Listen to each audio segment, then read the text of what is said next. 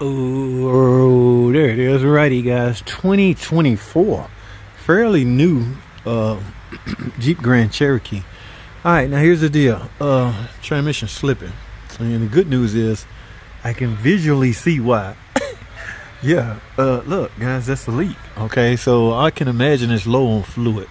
Now here's the deal. All right, this only place the leaks is visual at. There's no leak up here at the cooler. There's no leak nowhere else. So when this happened, the only thing you can suspect is a pan. All right, now which begs the question, guys. Y'all know this is plastic, right? Why? I don't know. This is Jeep Grand Cherokee. Okay, so and from a service standpoint, remember what I told y'all, it's quite easy to simply measure what you take out and go back in exactly what you took out and then do your necessary check. That won't be the case here because we're starting with a already low fluid base. It's already low on fluid. So now I would have to go through the normal procedure of the normal refill procedure. Okay, it's all based around, centered around temperature. Okay, so once you get the new pan on and go in with at least 4 or 5 quarts, that's when you go through all the gears or go through the second gear. I gotta read it again. I don't know about hard, but you gotta get it to that temperature for number one. Go through all the gears or go through second gear at a certain speed. Again, I don't know about hard. I gotta read it. But the field procedure really matters from this standpoint, simply because you're already low. Now, y'all see what I got here? This guy gonna get us training. He got 86,000 miles on him. Good news is he due for a service anyway. Look, I got a Mopar pan right here, guys. Yes, sir. Bob. Looky. Still plastic. Now, I did on a previous video, I showed y'all where you can get a steel pan and put on here, and it will fit. Everything will be the same. It's just gonna be cost a little bit more. All right. The good news about this pan is the filter is integrated into it. Okay, so again, you technically doing a transmission service. This is what I call a transmission service, when you are replacing the fluid as well as the filter. It makes absolutely no sense to do drain and refill, okay, because all the trash is in the filter. Your number one priority goal should be to go after that filter if it's feasible, if it's possible. The ZF front wheel drive 948 TE found on a lot of the front wheel drive vehicles, you can't get to that filter unless you take the transmission out. So technically you can't do a transmission service on that. So you're only left with the option of a drain and refill.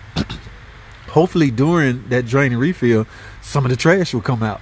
But the filter's job is to capture that trash. It's not just gonna let that trash go out just because you got a drain plug open.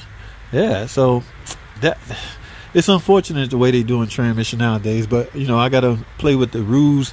Play by the rules I'm dealt with. All right, so let me get this pan off. No need in filming this. There's nothing technical about this. I don't know why they call it a feel for life. Speaking of feel for life and fluid, only 8/9 speed. This stuff is expensive, but this is what your transmission calls for. Now, I said that to say this. Have I ever used aftermarket fluid? Absolutely. Valvoline multi-purpose fluid. We had a special going for services or draining refills. We was using the Valvoline. It's red. Yeah, we was putting that in the transmission. That's one of those things where you got to follow the rules. I don't agree with, but I had to follow the rules. So I was doing services or draining refills with Valvoline multi-purpose fluid on ZF transmissions. Now, did it destroy any of the transmission? Absolutely not. And the good news about it, even if it did, ZF will pay for it. ZF will warranty their fluid and their parts, okay? If you exhibit a failure because of using their product, they will pay for that product. That's how confident it is in the fluid. Guys, mind you, transmission fluid is pretty much one of the major difference in different kinds of transmission fluid is the color. This color is light greenish, all right? The older traditional way of coloring as it relates to transmission fluid was red. That's no longer the case now.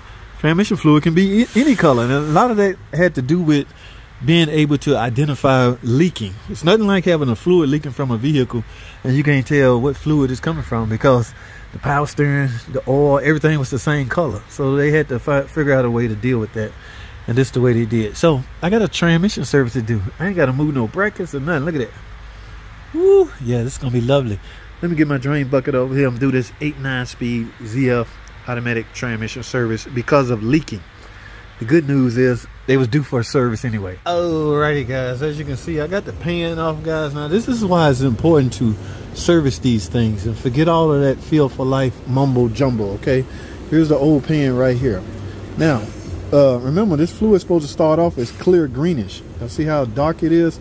80,000 miles. Okay, ZF recommend servicing this thing at 60,000 miles, between 50 and 60. Here's a filter that's integrated into the pan, remember. All right, so if you look real good in there, you can see debris, trash that generates from a regular operating transmission. All right, it gets trapped in the filter the way it's supposed to. What sense does it make to not replace this filter or this pan in general?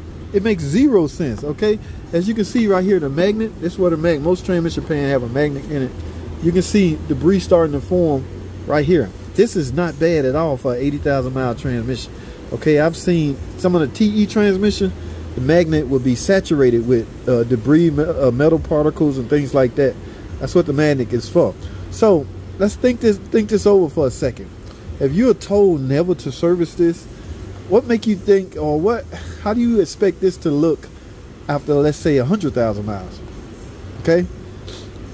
Yeah, this is how it looks at 80,000 miles. Remember guys, the sole purpose of servicing your transmission is to help, hear me out, help extend its life. Okay, you want your transmission to last as long as possible, because let's face it, inevitably every transmission out there in every car is going to eventually fail. All right, so your part, your goal should be to make it last as long as possible. It's not going to last forever, that's never. But you can do your part by servicing it to help it last as long as possible, to help extend its life. All right, so yeah, that's all I got, man. Let me get out of here. It's just real simple from here. I'm going to put the new pan on and ta-da!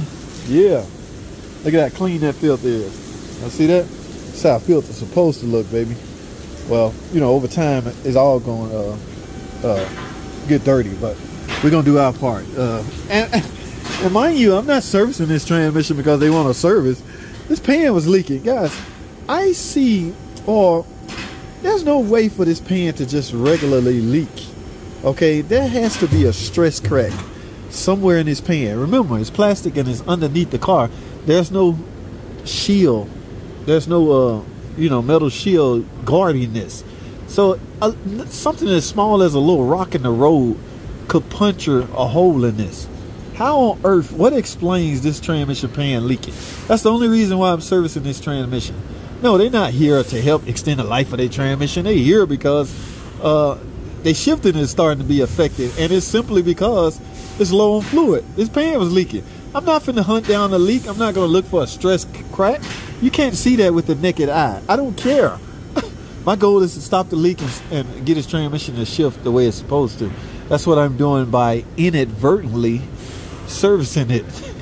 Yeah, imagine that. Okay, I don't know. Maybe these shouldn't have never been plastic. What y'all think?